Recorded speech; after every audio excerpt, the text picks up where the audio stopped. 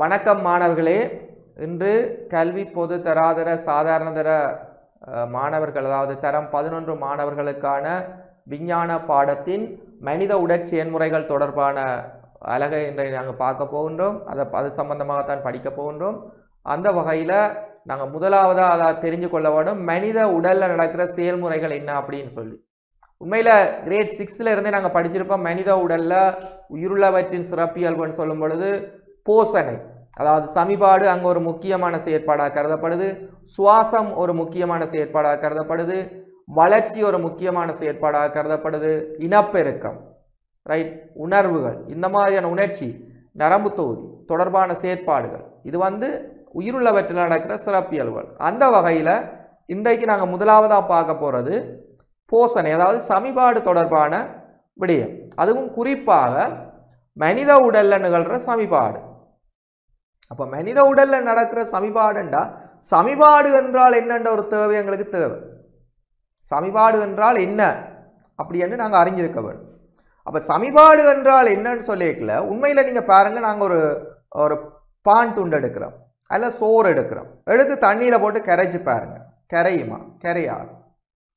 உங்களை எத்தனை பேருக்கு தெரியும், நாங்கள் சில வேளையில் குடிக்கிற பால்மா பவுடர்கள் கூட கரைகிறதில்லை. டீயில் நாங்கள் போட்டு கரைச்சிருப்போம், ஆனால் அது கரைஞ்சிருக்குன்னு தான் எல்லாரும் சொல்லுவாங்க. நல்லா அந்த என்ன மில்க் பவுடர் ஒன்று போட்டு கரைச்சிட்டு வாங்கன்னு சொல்லுவாங்க. சரி, அவங்களுக்கு டீ வேணுமா பிளெயின் டீ வேணுமா, டீ ஏண்டா அந்த பவுடரை எடுத்து கரைப்பாங்க. ஆனால் உண்மையாக அங்கே ஐதாக்கள்லாம் நடக்கும், உண்மையில் கரைகிறதில்லை. அங்கே ஐதாக்கள் தண்ணியில் விட்டு நாங்கள் ஐதாக்குவோம், பவுடராக இருக்கிறது ஐதாக்குறோம். உண்மையில் கரையக்கூடிய நிலைக்கு மாற்றப்படுறதுன்னா அது ஒரு சமிபாட்டில் தான் முடியும். சமிபாட்டின் ஊடாகத்தான் கரையக்கூடிய நிலைக்கு மாறும். சமிபாடு இல்லாமல் சிக்கலான உணவாக, சிக்கலான சேதன உணவுகளாகத்தான் இவை கண்டுபிடிக்கப்பட்டிருக்கு. இந்த மாப்பொருள், புரதம், இலிப்பிட்டு இதுகள் சிக்கலான சேதன உணவுகளாக கண்டுபிடிக்கப்பட்டிருக்கு. இப்போ உதாரணமாக நீங்கள் இன்னைக்கு காலையில் என்ன சாப்பிட்டீங்கன்னா, பான் சாப்பிட்டோம்னா, பான் ஒரு சிக்கலான சேதன உணவு. அது என்ன சேதன உணவு? கார்பன் ஹைட்ரசன் இருக்கணும் இல்லையா, ஹைட்ரோ கார்பன் சேர்வைகள் இருக்க வேண்டும், C.H.O இருக்க வேண்டும். நீங்கள் கிரேட் 10லேயே படிச்சிருப்பீங்க. C.H.O என்னதுல இருக்குது? மாப்பொருளில் இருக்குது, லிப்பிட்டில் இருக்குது. C என்றா கார்பன், ஹைட்ரசன் ஆக்சிஜன். மாப்பொருளில் இருக்குது, லிப்பிட்டில் இருக்குது, புரதத்தில் இருக்குது, DNA இருக்குது. C.H.O இல்லாத சேதன சேர்வைகள் சரியான குறைவு இல்லை என்ன. அப்போ மாப்பொருள், கார்போஹைட்ரேட்டு, லிப்பிட்டு, DNA இதெல்லாம் என்ன இருக்குது? ஹைட்ரோ கார்பன் சேர்வைகள் காணப்படுது, C.H.O காணப்படுது.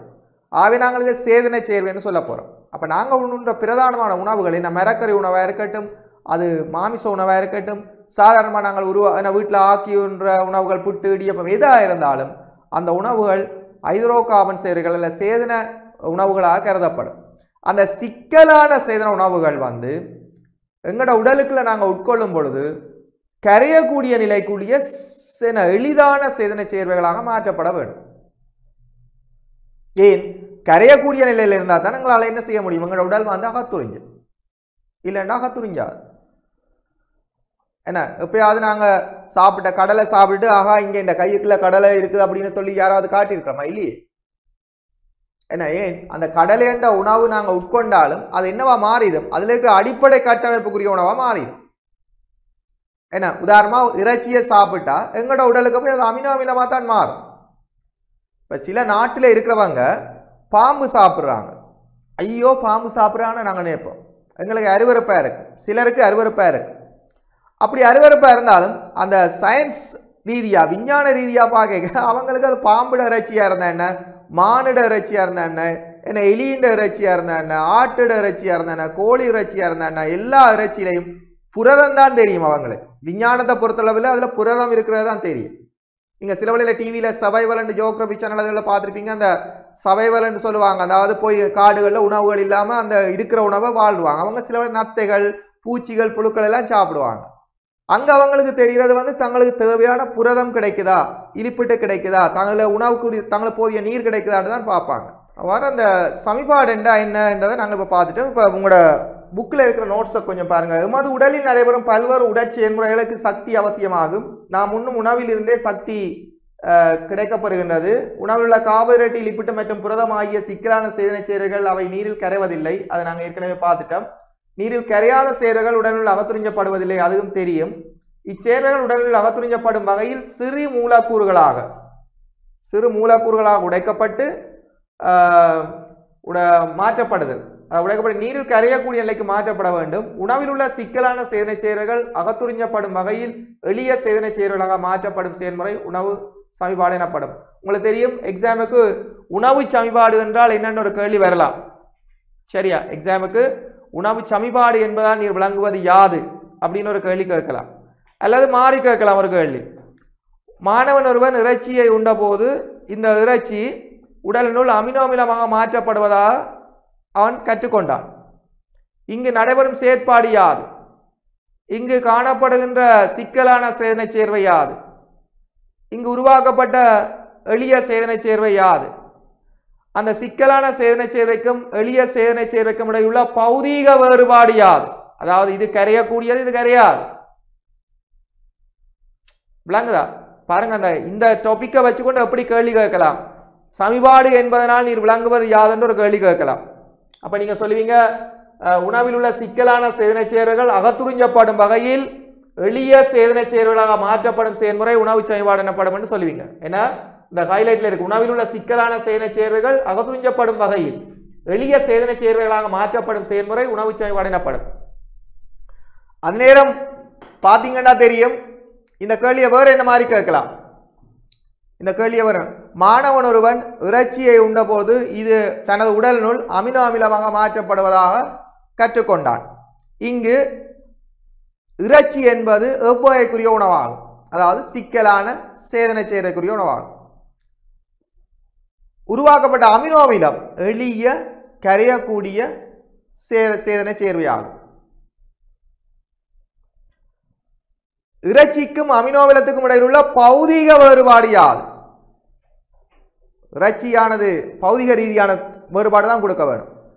இறைச்சியில் காணப்படும் புரதம் கரைவதில்லை, அமினோ அமிலம் நீரில் கரையும். இறைச்சியில் காணப்படும் புரதம் நீரில் கரைவதில்லை, அமினோ அமிலம் நீரில் கரையும். சரியா? இந்த டெஃபினிஷனை, அதாவது வரைவிலக்கணத்தை பாடமாக்கினாலும் கேள்விகளை எந்த விதத்தில் தந்தாலும் அதை பயன்படுத்தி வெளியெழுதக்கூடிய ஆற்றல் எங்களுக்கு இருக்க வேணும். சரியா? தனியாக பாடமாக்குறது மட்டும் இல்லை. இந்த உணவு சமிபாடு ரெண்டு வகைப்படும். உணவு சமிபாடு ரெண்டு வகைப்படும். அதாவது உங்களுக்கு தெரியும், முதலாவது பொறிமுறை சமிபாடு, ரெண்டாவது ரசாயன சமிபாடு. பொறிமுறை சமிபாடு என்றா என்னங்க? பொறிகள் இருக்கும். பொறி என்றா என்ன? வேலை செய்யும் ஆற்றல், வேலையை இலகுவாக்குவதற்காக இருக்கிறவை பொறிகள். அப்ப இந்த பொறிமுறை சமிபாட்டின் போது உணவின் பௌதிகத்தன்மை மாற்றமடையும். உணவின் பௌதிகத்தன்மை மாற்றமடையும். பொறிமுறை சமிபாடு, ரசாயன சமிபாடு என்ற ரெண்டு வகைகள் காணப்படுதுன்னு உங்களுக்கு தெரிய வேணும். சரியா? அப்ப இந்த ரெண்டு வகையும் உங்களுக்கு தெரிஞ்சிருக்க வேணும், பொறிமுறை சமிபாடு, ரசாயன சமிபாடு. பொறிமுறை என்றா மெக்கானிக்கல். உதாரணமா உங்களுக்கு தெரியும், எங்கட வாய்க்குழிக்குள்ள இல்லையா, வாய்க்குழிக்குள்ள வந்து பற்கள் காணப்படுது. சரியா? வாய்க்குழிக்குள்ள என்ன காணப்படுது? பற்கள். இது எங்கட கீழ்த்தாடை மேல்தாடை என்ற மாதிரி இதுக்குள்ள இருக்கும். இதுக்குள்ள நாங்கள் உணவு ஏதாவது உட்கொண்டமாக இருந்தால், இதுக்குள்ள உணவு அகப்படமாக இருந்தால் அந்த உணவு சிறு துண்டுகளாக உடைக்கப்படும், சின்ன சின்ன துண்டுகளாக உடைக்கப்படும். அதனுடைய பௌதிக நிலைகள் வந்து என்ன செய்யப்படும்? மாற்றப்படும். அந்த சமிபாடு வந்து ரசாயன தாக்க வீதத்தில் நீங்கள் படிச்சிருப்பீங்க. இந்த ரசாயன தாக்க வீதத்தை கூட்டும் சிறு துகள்கள். பளிங்கு உப்பு கரைவதிலும் பார்க்க தூள் உப்பு விரைவாக கரையும்னு படிச்சிருப்போம். அப்போ அந்த அடித்து அந்த சிறிய துண்டுகளாக நாங்கள் உடைக்கிறது கூட சமிபாட்டு தொகுதியில் எங்களுக்கு ஒரு முக்கியமானதாக செயற்பாடாக இருக்குது. நாங்கள் கடித்து சிறு துண்டுகளாக உருவாக்குறதும் சமிபாட்டு செயற்பாட்டுக்கு உதவுற ஒரு முக்கியமான செயற்பாடு. ஆகவே நாங்கள் அந்த சமிபாட்டின் வகையை பொறிமுறை சமிபாடு என்றும் கருதி கொள்வோம். சரியா? அதுக்கு உதாரணம் அவர்கள் தந்திருக்கிறாங்க. வாய்க்குழியினுள் உணவானது பற்களினால் சிறிய துண்டுகளாக உடைக்கப்படுகின்றது. ரைட், அடுத்தது பார்ப்போம். ரசாயன சமிபாட்டின் போது உணவில் உள்ள நீரில் கரையாத சிக்கலான சேதனை சேர்வைகள் குறித்த நொதியங்களினால் தொழிற்பாட்டினால் நீரில் கரையக்கூடிய எளிய மூலக்கூறுகளாக மாற்றப்படும். வாய்க்குழியினுள் அமைலேசு நொதியத்தினால் மாப்பொருள் மோல்டோஸாக மாற்றப்படுகிறது. சமிபாட்டுக்குள்ளாதல் உடலினுள் நேரடியாக அகத்துறிஞ்சப்படும் போசனை பதார்த்தங்களுக்குள்ளாகின்றன. கனியுப்புக்கள் பல விட்டமின் வகைகளும் குளுக்கோஸ் ஃப்ரக்டோஸ் போன்றவையும் அவற்றில் சிலவாகும். அது எங்களுக்கு என்னென்ன பற்றி போதில் சில விளக்கத்தை தார் உங்களுக்கு என்ன மாதிரின்னா உண்மையில் நாங்கள் சாப்பிட்டா இப்போ உதாரணமாக ஒரு பான் துண்டு எடுப்போம் சரியா இதில் ஒரு பான் துண்டுன்னு எடுக்கிறோம் ஒரு பீஸ் ஆஃப் பிரெட் சரியா இது ஒரு பான் துண்டு இந்த பான் துண்டை முதல்ல நாங்கள் என்ன செய்கிறோம் வாய்க்குழிக்குள்ள போட்டு அதை சின்ன துகளாக உடைக்கிறோம் எங்களோட பல்லு வந்து என்ன செய்யுது சின்ன துகளாக உடைக்குது உங்களுக்கு தெரியும் எங்களோட உடலில் வந்து உங்களுக்கு தெரியும் பற்கள் காணப்படுது ரைட் இது தாடை இந்த தாடையில் பற்கள் காணப்படும் ரைட் இந்த தாடையில் பற்கள் காணப்படும் இது எங்களோட கீழ்த்தாடை இந்த கீழ்த்தாடையில் காணப்படுற பற்களால் இந்த உணவு உடைக்கப்பட்டு சிறிய துண்டாக மாற்றப்படுது சிறிய துண்டுகளாக இது மாற்றப்படுது எது மாற்றப்படுது இந்த பான் துண்டு மாற்றப்படுது இது என்ன சமிபாடு பௌதிக சமிபாடு இது என்ன சமிபாடு பௌதிக சமிபாடு இதில் என்ன காணப்பட்டதோ அதே தான் காணப்படுது இதில் பான் காணப்பட்டதுன்னா இதுலேயும் பான் தான் காணப்படுது இங்கேயும் பான் தான் காணப்படுது அதில் மாற்றம் இல்லை அதே நேரம் இந்த பானுக்கு நாங்கள் எங்களோட உடலில் இருந்து பாருங்க இந்த பானுக்கு எங்களோட உடலில் காணப்படுகின்ற அதாவது வாய்க்குழிக்குள்ள காணப்படுகின்ற சுரப்பிகள் அதை நாங்கள் சொல்லுவோம் என்னது உமிழ்நீர் சுரப்பிகள் அந்த உமிழ்நீர் சுரப்பிகள் என்ன செய்யுமெண்டா உமிழ்நீரை சுரக்கும் அது அந்த பானோட சேர்ந்து அதாவது உமிழ்நீர் சுரப்பி என்ன உமிழ்நீர்னு சொல்லுவோம் நாங்கள் உமிழ்றபடினால உமிழ்நீர்னு சொல்லுவோம் இந்த உமிழ்நீரில் தயலின் என்ற ஒரு சொல் இருக்குது தயலின் என்ற ஒரு நொதியம் இருக்கு அல்ல இதுக்கு இன்னொரு பேர் இருக்கு அமைலேசு இந்த அமைலேசுன்னு சொல்லுவோம் இந்த ரெண்டுமே சேர்ந்து இந்த பான் துண்டை வேறொரு பொருளாக மாற்றுது இந்த பான் துண்டை நாங்கள் சாப்பிட்ட பான் துண்டை இது வந்து மோல்டோஸ் என்ற வடிவத்துக்கு மாற்றுது அப்போ இப்போ பான் என்னவா மாறிடுது மோல்டோஸாக மாறிடுது பாருங்க நாங்கள் ஆரம்பத்தில் பானன்ற ஒரு பொருளாக சாப்பிட்டோம் நாங்கள் அது பெரிய பான் துண்டாக சாப்பிட்டோம் அது சிறிய பான் துண்டாக மாறுது ரெண்டாவதுல இது பௌதிக சமிபாடுன்னு சொல்கிறோம் வாய்க்குழிக்கு இருக்கிற அந்த நொதியத்தினாலேயே அது தாக்கம் அடைஞ்சு ஒரு கெமிக்கல் ஸ்ட்ரக்சர் மாறிடுது முதல்ல பெரிய பாண்டுண்டு சிறிய பாண்டுண்டு ரெண்டுலேயும் பான் தான் இருந்துச்சு ரெண்டுலேயும் கார்போஹைட்ரேட் தான் இருந்துச்சு ரெண்டுலேயும் மாப்பொருள் தான் இருந்துச்சு ஆனால் உமிழ்நீரோட தாக்கம் அடைஞ்ச பிறகு அது என்னவா மாறிட்டுதண்டா உமிழ்நீரோட தாக்கம் அடைஞ்ச அப்புறம் உமிழ்நீர் சேர்ந்த தாக்கம் இருக்குதுல என்ன உமிழ்நீரோட சேர்ந்த தாக்கம் அந்த உமிழ்நீரோட சேர்ந்த தாக்கம் வந்த உடனே என்ன செய்திச்சு எங்களுக்கு அது மோல்டோஸாக மாறிட்டு இதான் அந்த உமிழ்நீரோட சேர்ந்த தாக்கம் சின்ன பாண்டுண்டுக்கு நடந்த தாக்கம் இதுதான் அது மோல்டோஸாக மாறிட்டுது மோல்டோஸின் கட்டமைப்பு வேறு உங்களுக்கு தெரியும் C11H22 C11H22 அண்டு படிச்சிருப்பீங்க நீங்கள் ரெண்டு குளுக்கோஸ் மூலக்கூறுகள் சேர்ந்தது O12 சரியா இதில் ரெண்டு குளுக்கோஸ் சேர்ந்த சேர்வு இதுதான் மோல்டோஸ் அப்போ இங்கே நாங்கள் என்ன சொல்ல வாரோம்டா இந்த பௌதிக சமிபாடு ரசாயன சமிபாடு இந்த ரெண்டு நிகழ்ந்துள்ளதுன்ற சொல்ல வாரோம் சரியா மாணவர்களுக்கு இப்போ உங்களுக்கு விளங்கியிருக்கும் பாருங்க ரசாயன சமிபாடு உணவில் உள்ள நீரில் கரையாத சிக்கலான சேதன சேர்வைகள் குறித்த நொதியங்களினால் சேர்வைகள் வந்து எது இந்த உணவில் இருக்கிற குறித்த சிக்கலான சேதன சேர்வைகள் அதே பான் ரசாயன சமிபாட்டில் கருத சொல்கிறத பான் குறித்த நொதியங்களினால் அதான் அந்த என்சைம்ஸ் அதான் என்னது தயலின் என்ற என்சைம்ஸ் அல்லது அமைலேசு தொழிற்பாட்டினால் நீரில் கரையக்கூடிய நீரில் கரையக்கூடியண்டா இது எஸ் நீரில் கரையக்கூடியண்டா குளுக்கோஸ். நீரில் கரையக்கூடியண்டா என்னது குளுக்கோஸ். அப்போ நீரில் கரையக்கூடிய ஒரு பொருளாக எளிய மூலக்கூறாக மாற்றப்படுது. இந்த கருப்பு கலரில் நாங்கள் இங்கே மார்க் பண்ணுறது என்ன நீரில் கரையக்கூடிய ஒரு பொருள் அதான் என்ன மோல்டோஸ். மேலே இருக்கிறது என்ன மாப்பொருள். சிக்கலானது என்ன மாப்பொருள். அதான் என்ன ரசாயன சமன்பாட்டின் போது உணவில் உள்ள நீரில் கரையாத பொருள். நொதியம் என்ன தயலின். நொதியம் என்ன தயலின் அல்லது அமைலேசு. இதான் தயலின். குறித்த நொதியங்களின் தொழிற்பாட்டினால் நீரில் கரையக்கூடிய மூலக்கூறாக மாறுதல். அதான் இது இந்த நீரில் கரையக்கூடியதாக மாறுறதான் குளுக்கோஸ் அல்லது மோல்டோஸ். குளுக்கோஸ் அல்லது மோல்டோஸ்ன்னு சொல்லுவோம். சரியா குளுக்கோஸ் அல்லது இதில் நாங்கள் மோல்டோஸ்ன்னு சொல்லலாம். இதில் வந்து நாங்கள் மோல்டோஸ்ன்னு தான் சொல்லுவோம். இப்போ மோல்டோஸ் சரியா பிள்ளைகள். அப்போ உங்களுக்கு தெரியும் இதில் ரசாயன சமன்பாட்டின் போது உணவில் உள்ள நீரில் கரையாத சிக்கலான சேதன சேர்வைகள் குறித்த நொதியங்களின் தொழிற்பாட்டினால் நீரில் கரையக்கூடிய எளிய மூலக்கூறுகளாக மாற்றப்படும். அவர் வடிவாக சொல்றார் வாய்க்குழியில் அமைலேசு நொதியத்தினால் மாப்பொருள் அதாவது சிக்கலான உணவு மோல்டோஸாக மாற்றப்படுது. சமிபாட்டுக்கு உள்ளாகாத உடல் நேரடியாக துரிஞ்சப்படும் போஷணை பதார்த்தங்களும் உள்ளன. உங்களுக்கு தெரியும் என்ன நீங்கள் விளையாட்டு போட்டிகளில் பங்கு பெற்றும் போது உங்களுக்கு என்ன தருவாங்க குளுக்கோஸ் தராங்க. குளுக்கோஸுக்கு சமிபாடைய வேண்டிய அவசியம் இல்லை. ஏன் அது ஏற்கனவே சமிபாடைந்த இறுதி விளைபொருள். அது ஒரு சர்க்கரைட்டு நாங்கள் வாய்க்குழிக்குள்ள போட்டாலே வாய்க்குழிக்க இருக்கிற பிளட் கேப்பிலரிஸ் அதாவது குருதி மயிர்த்துளை குழாய்களால் உறிஞ்சிடும். அந்த வாய்க்குழிக்குள்ள நாக்கை தூக்கிட்டு பார்த்தீங்கன்னா நாக்குள்ள நிறைய குருதி மயிர்த்துளை குழாய்கள் தெரியும்.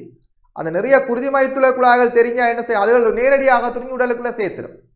விளையாட்டு போட்டிகள் எல்லாம் ஏன் குளுக்கோஸ் கொடுக்குறாங்க அவிச்ச உருளைக்கிழங்கு தர மாட்டாங்க. அது சமிபாடைய நீரன் செல்லும். இப்போ குளுக்கோஸ் நேரடியாக துரிஞ்சப்படும். ஏன் சில வழியில் பாருங்கள் அந்த சில ஆக்கள் மயங்கினா சாப்பாடு இல்லாமல் அப்படி இருந்தால் டக்குன்னு குளுக்கோஸை கொடுப்பாங்க. சரி சில விட்டமின்கள் ஏன் எல்லா விட்டமின்களும் நீரில் கரையாது. சில விட்டமின்கள் தான் நீரில் கரையும். உதாரணமாக விட்டமின் சி விட்டமின் பி இதுகள் நீரில் நல்லா கரையும். விட்டமின் இ விட்டமின் டி இதெல்லாம் வந்து எண்ணெய்கள் கோயில்கள் தான் கரையும் கொழுப்புகள் தான் கரையும். ஆகவே சில நீரில் கரையக்கூடிய இந்த விட்டமின்களும் என்ன பெரும்பாலும் என்ன நார்மலாக எண்ணெய் தன்மையாக இருக்கிற எங்கள் உடலுக்குள்ள இருந்தால் அது கரைந்து எங்கள் உடலில் அகத்துறிஞ்சப்படும். விட்டமின்கள் மற்றது சமிபாடைந்த இறுதி விளைபொருட்களான மோனோசக்கரைட் ஒரு சக்கரைட்டில் இருக்கிற குளுக்கோஸ் ஃப்ரக்டோஸ் கெலக்டோஸ் இதுகளெல்லாம் நேரடியாகவே எங்களோட உடலுக்குள்ள அகத்துறிஞ்சப்படும். அவை சமிபாடைய வேண்டிய அவசியம் இல்லை. உதாரணமாக உங்களுக்கு தெரியும் முளைப்பயரை நாங்கள் சாப்பிடும் பொழுது முளைப்பயரில் வித்து முளைக்கும் போது அங்கே சில நொதிய தொழிற்பாட்டினால சமிபாட்டு விளைபொருட்கள் உருவாகும். இங்கே தனியாக பயிர் சாப்பிட்றதுல விட முளைப்பயிர் சாப்பிடும் பொழுது என்ன செய்யமாட்டா அங்கே நொதியங்கள் என்ன செய்யமாட்டா மாப்பொருளை குளுக்கோஸா மோல்டோஸா மாற்று. அந்த டைம் சாப்பிட்டோம்னா எங்களுக்கு இங்கே சமிபாடைய வேண்டிய தேவை குறைவாக இருக்கு. அதெல்லாம் இந்த முளைப்பயிரை சாப்பிட சொல்லுவாங்க. முளைப்பயிர்ன்றது முளைக்கும் பொழுது ஏற்கனவே சேமிக்கப்பட்ட சேதன சிக்கலான உணவுகள் அங்கே என்ன செய்யப்படுது நொதியங்களின் தாக்கத்தினால எளிய சேதன சேர்வைகளாக மாற்றப்படுது. எங்களோட உடலில் நடக்கிற சமிபாட்டு தொகுதியின் வேலையில் கொஞ்சம் அங்கே நடக்குது. அப்போ அந்த முளைப்பயிரை நாங்கள் சாப்பிடும் பொழுது எங்களுக்கு என்ன செய்யும் சமிபாடு அடைகிற எஃபிஷியன்ட் அதன் திறன் வந்து கூடுதலாக இருக்கு. சரி அடுத்தது மனிதனின் சமிபாட்டு தொகுதி. அதாவது எங்களுக்கு தெரியும் மனிதன் சமிபாட்டு தொகுதியை பற்றி பார்க்கிறார். மனிதனின் சமிபாட்டு தொகுதி வாய்க்குழியில் ஆரம்பித்து குதம் வரை நீண்டுள்ள தனித்த குழாயாகும். சமிபாட்டுக்கு தேவைக்கேற்றவாறு பல்வேறு இடங்களில் அதன் கட்டமைப்பு மாறுபட்டு காணப்படுகிறது. சமிபாட்டுக்கு தேவையான நொதியங்களையும் ஏனைய பதார்த்தங்களையும் சுரக்கும் பல்வேறு வகையான சுரப்பிகள் வெவ்வேறு இடங்களில் அதனுடன் தொடர்புற்று காணப்படுகின்றன. சமிபாட்டு தொகுதி உணவை சமிபாடையை செய்தல் சமிபாடைந்த உணவை அகத்துறிஞ்சல் சமிபாடைய அடையாத உணவை வெளியேற்றல் ஆகிய தொழில்களை புரிகின்றது. உதாரணமாக நாங்கள் சமிபாட்டு தொகுதி என்ற விடயத்தை பார்த்தோம்டா பாருங்க ஒரு மனித உடல்ல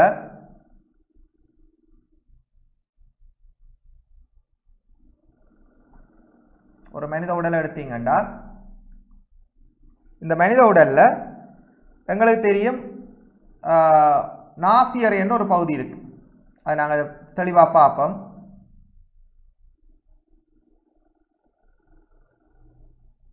இதுல 2 குழாய்கள் உருவாகும். ஒரு குழாய் வந்து எங்க போகுது? நுரையீரலுக்கு போகும். இதுல வந்து ஒரு குழாய் வந்து நுரையீரலை கொண்டு செல்லும். அது நுரையீரல்ல 2 நுரையீரல் எங்களுக்கு இருக்கும். அந்த 2 நுரையீரலையும் வந்து அது நம்ம இதில் இணைக்கக்கூடிய மாதிரி இருக்கும். ரைட், 2 நுரையீரல் இருக்கிற மாதிரி இருக்கும். மற்ற குழாய் வந்து நேர கீழே வரும். அது இறப்பை. இறப்பைன்ற குழாய் வந்து இந்த மாதிரி வரும்.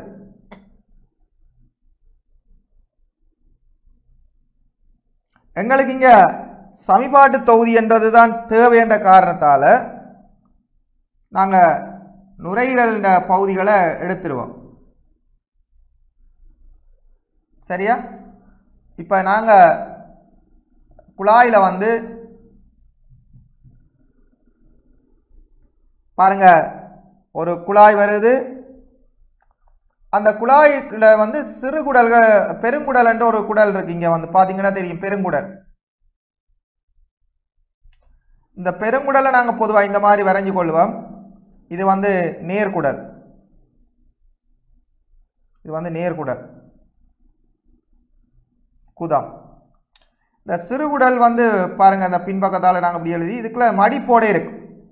ஏராளமான மடிப்பு, கிட்டத்தட்ட 25 அடி குடல் காணப்படுது. வந்து பெருங்குடல் என்ற குருட்டு குடல் என்ற பகுதியில் இணையும். இதில் ஒரு சடைமுலை குடல் வளரி என்ற ஒரு பகுதி காணப்படும். குடல் வளரி. உண்மையில் அவங்க சொல்றாங்க என்னண்டா, இந்த சமிபாட்டு தொகுதி என்றது மனிதனை பொறுத்தல வாயில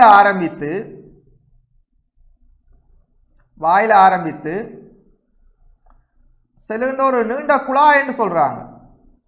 நீண்ட குழாய் அது வாயில ஆரம்பித்து குதத்தில் முடியுதுன்னு சொல்றாங்க. தனது தேவைக்காகத்தான் அது என்ன செய்யுது, சில விசேட சிறப்பு அம்சங்கள், உதாரணமாக உண்ணும் பொழுது திடீரென நேரம் இங்கே குதத்துக்கு உணவு வரக்கூடாது, கொஞ்சம் நேரம் அது தேங்கி சமிபாடைய வேணும் என்ற தேவைக்காக அதில் என்ன செய்யுது, ஒரு நுரையீரல் உருவாகுது. இறப்பை உருவாகுது. ஒரு இறப்பை ஒன்று இதில் உருவாகுது. ஏன்? அதில் ஒரு அரை மணித்தியாலம் என்றாலும் அதில் உணவு இருக்க வேண்டும். அப்போ இதில் 3 மணித்தியாலங்கள் சில வகையில் உணவு இருக்கும் அதுக்கு. அப்போ அந்த உணவு தேங்கி வச்சிருக்கிறதுக்காக, தற்காலிகமாக தேங்கி வச்சிருக்காங்க ஒரு சிறப்பியல்பு இருக்கு.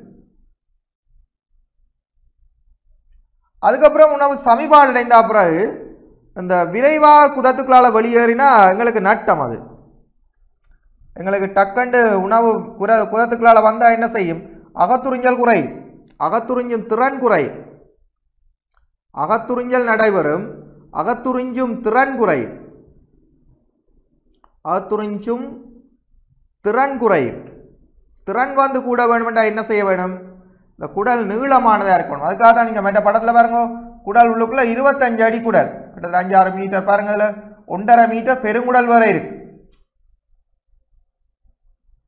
அப்போ அந்த அகத்துறிஞ்சிறதுக்காகத்தான் இந்த குடல்கள், சிறுகுடல்கள் எல்லாம் வந்து நேர பெரிதாக காணப்படுது. அது மட்டும் இல்லாம உங்களுக்கு தெரியுமா, இதுல சில சுரப்பிகள் காணப்படுது. சமிபாட்டுக்கு தேவையான சில சுரப்பிகள். இந்த சதை ஒரு காணுள்ள காணற்ற சுரப்பி. இது காணின் ஊடாக சதையை சாற்றை சுரந்து இந்த முன்சிறு உடலுக்கு வெளிவிடும். முன்சிறு உடல் என்றது உங்களுக்கு தெரியும், இது ஒரு என்ன முன்சிறு உடல். இந்த பகுதியை நாங்கள் முன்சிறு உடல்னு சொல்லுவோம், இந்த யூ மாதிரி இருக்கிற பகுதி. இந்த முன்சுறு உடலுக்குள்ள என்ன செய்யும், இது அந்த சதையினுடைய குழாய் வந்து திறக்கும். அதை விட உங்களுக்கு தெரியுமா, ஈரல் என்று சொல்லுகின்ற ஒரு பகுதி இருக்கு எங்களோட உடல்ல வந்து ஈரல். அந்த ஈரல் வந்து என்ன செய்யும்டா,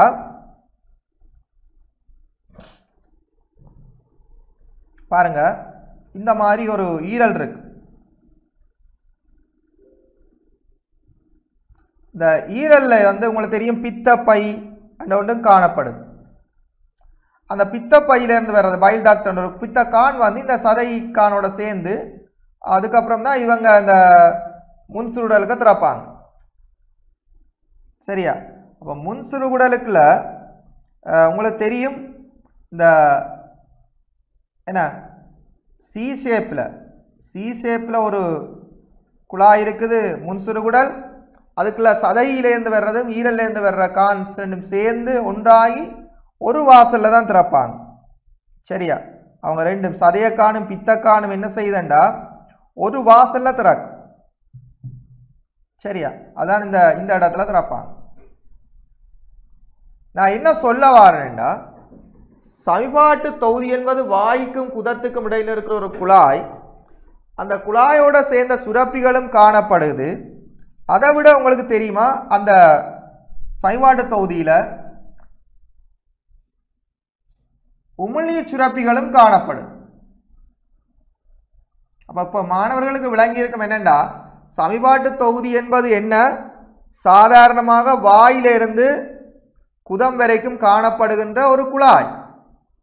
அந்த குழாயில தேவையின் நிமித்தம், அதாவது எங்களுக்கு தேவை நிமித்தம் என்ன செய்யுது, அது இடையில இசைவாக்கம் அடைந்திருக்கு, இறப்பையாக இசைவாக்கம் அடைஞ்சிருக்கு, அதே நேரம்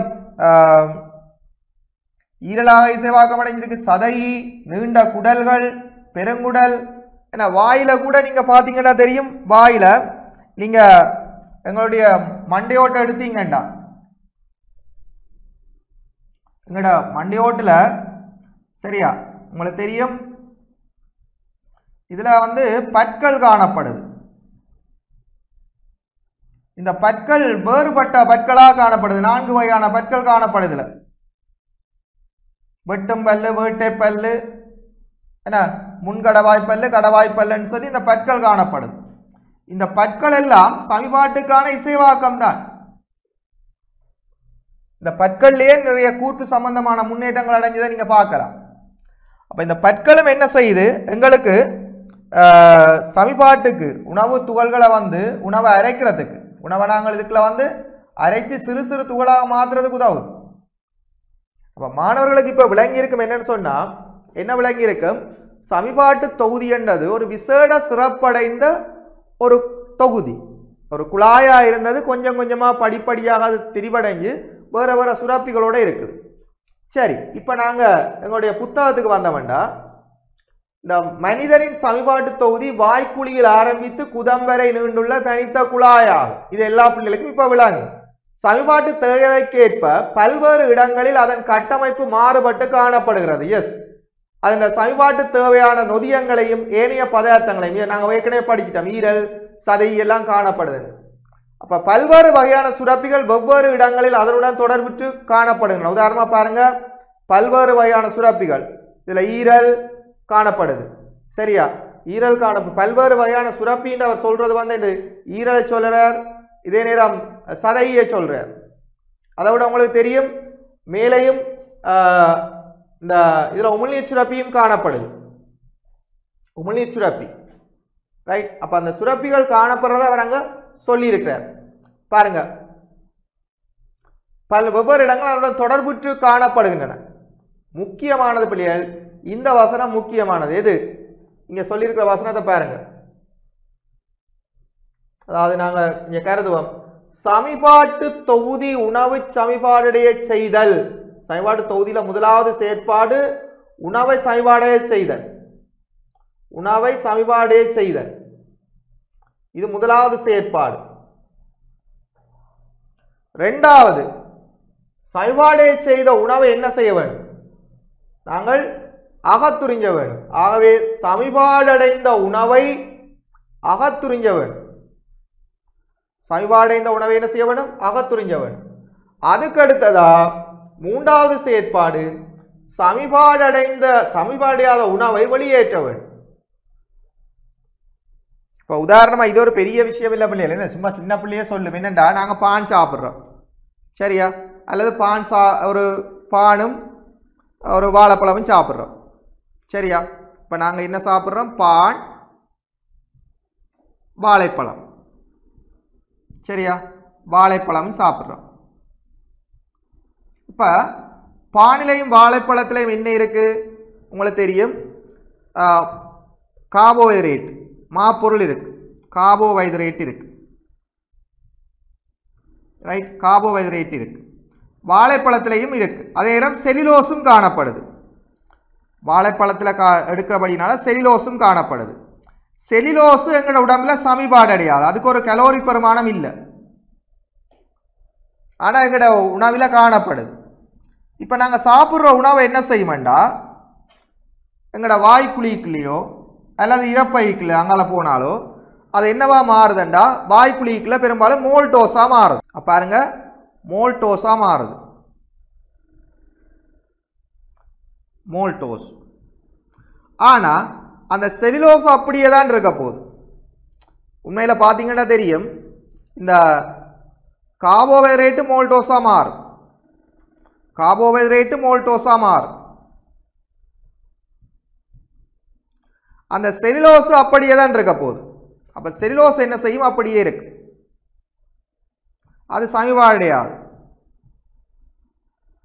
ஆனால் இங்கே சமிபாடு நடந்துள்ளதா, அதாவது உணவு சமிபாடு பாருங்க, முதலாவது உணவு சமிபாடு நடக்குது, முதலாவது பாயிண்ட் நடக்குது. என்னது, நாங்கள் சாப்பிட்ட பான் வந்து மோல்டோஸாக மாறி இருக்கு. இந்த செல்லுலோஸ் அப்படியே தான் இருக்கு. இந்த மோல்டோஸ் என்ன செய்ய வேணும், குடலால் அகத்துறிஞ்சப்பட வேணும். எது, இந்த மோல்டோஸ் என்ன செய்யப்பட வேண்டும், குடலால் அகத்துறிஞ்சப்பட வேணும். இந்த மோல்டோஸ் அகத்துறிஞ்சப்படும், மோல்டோஸ் அகத்துறிஞ்சப்படும். ஆனால் இந்த செல்லுலோஸுக்கு ஒன்றுமே நடக்காது. அப்போ இது என்ன செய்யும், செல்லுலோஸ் அப்படியே இருக்கு. அப்படியே இருந்து பாருங்க, உடலுக்கே வச்சிருக்கலாமா செல்லுலோஸை, இல்லை. அப்போ அகத்துறிஞ்சப்பட்ட பிறகு இந்த உணவுகளில் அகத்துறிஞ்சப்படாத உணவாக இந்த செல்லுலோஸ் வெளியேறும், செல்லுலோஸ் வெளியேறும். அதை சொல்றார் அவர் வடிவா, இந்த பச்சை கலரில் நாங்கள் மேலே மார்க் பண்ணியிருக்கோம் பாருங்க. அதாவது அவர் என்ன சொல்றாருண்டா, சமிபாடு அடையாத உணவு வெளியேற்றப்பட வேண்டும். அப்போ இங்கே வெளியேற்றம் நடக்கும், இதில் செல்லுலோஸ் வரும். சரியா? இப்போ முக்கியமாக 3 செயற்பாடுகள் கருதப்படுது. சரியா? 3 செயற்பாடு கருதப்படுது. அதில் என்ன செயற்பாடுண்டா, சரியா, 3 செயற்பாடு கருதப்படுது. நாங்கள் உணவை உட்கொள்ளும் பொழுது உணவு என்ன செய்யப்பட வேண்டும், சமிபாடு அடைய வேண்டும், மாப்பொருள் குளுக்கோஸாக மாற்றப்பட வேண்டும். பிறகு என்ன செய்யப்பட வேண்டும், அந்த மாப்பொருள் குளுக்கோஸாக மாற்றப்பட்ட மோல்டோஸாக மாற்றப்பட்டு உடம்பு அகத்துறிஞ்சப்பட வேண்டும். மூன்றாவது என்ன நடக்கணும், சமிபாடு உணவுகள் வெளியேற்றப்பட வேண்டும். ஆகிய பிள்ளைகள் இன்றைக்கு நாங்கள் படிச்சிருக்கிறோம் என்ன, சமிபாடு என்றால் என்ன, அந்த வரைவிலக்கணத்தை பார்த்துருக்கிறோம். அதாவது சிக்கலான சேதன உணவுகள் கரையக்கூடிய இலகுவான சேதன உணவுகளாக மாற்றப்படுதலை பற்றி படிச்சிருக்கிறோம். அது சமிபாடு, சமிபாட்டின வகைகளை பற்றி படிச்சிருக்கிறோம். 2 வகையான சமிபாடுகள் படிச்சிருக்கிறோம். பௌதிக சமிபாடு, அதாவது மெக்கானிக்கல் என்ன சமிபாடு, பொறிமுறை சமிபாடு, ரசாயன சமிபாடு. 2 சமிபாடு, பொறிமுறை சமிபாடு, ரசாயன சமிபாடு 2 வகைப்படும். அதை பற்றி படிச்சிருக்கிறோம். மூன்றாவது என்ன படிச்சிருக்கிறோம், சமிபாட்டில் பிரதானமாக 3 செயற்பாடுகள் நடைபெறும். ஒன்று சமிபாடு, அகத்துறிஞ்சல், வெளியேற்றல். சரியா பிள்ளைகள்? அப்போ நாங்கள் சாரம்சமாக பார்த்துருக்கிறோம், சமிபாடு என்றால் என்ன, சமிபாட்டின் வகைகள் என்றால் என்ன, சமிபாட்டு நடைபெறுவதற்காக நடைபெறும் பிரதான 3 செயற்பாடுகள். இது சம்பந்தமாக பார்த்துருக்கிறோம். வார வகுப்பில் நாங்கள் தொடர்ந்தும் இந்த சமிபாடு தொடர்பாக கற்போம் என கூறி விடைபெறுகிறேன். நன்றி, வணக்கம். கல்வி டிவியில் புத்தம்புது நிகழ்ச்சிகளை உடனுக்குடன் பார்த்து மகிழ எமது ஃபேஸ்புக் மற்றும் யூடியூப் பக்கத்தை லைக் செய்யுங்கள்.